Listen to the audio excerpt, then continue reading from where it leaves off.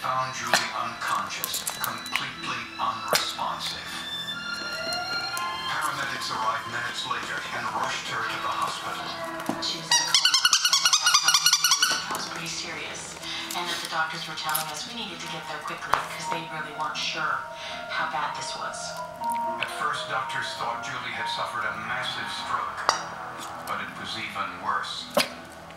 MRI tests and the CAT scans and things like that were showing basically a flat line, which meant that she was pregnant, and we couldn't understand. Doctors told Julie's 3 grown daughters she probably wouldn't survive. Her liver was fine, her kidneys were fine, and she could basically go on like this for who knows how long, but she was never going to wake up. The hospital asked police to check on Transamerica's water supply. When I went to the break room, there was an obvious odor that I could smell. To toxicologists, this meant only one thing: cyanide. People say those who can smell it, and it is genetically controlled, that it smells like bitter almonds. About 40% of the population can't smell it.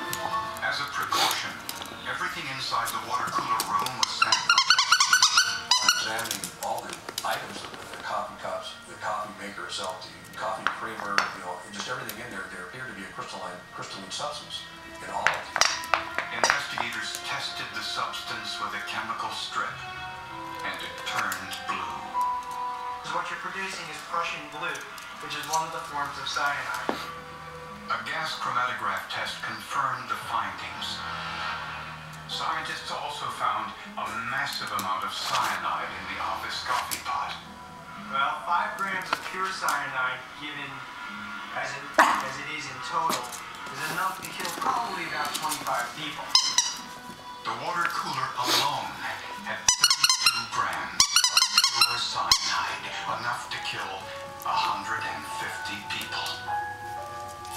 But who wanted to kill the employees of Transamerica Title?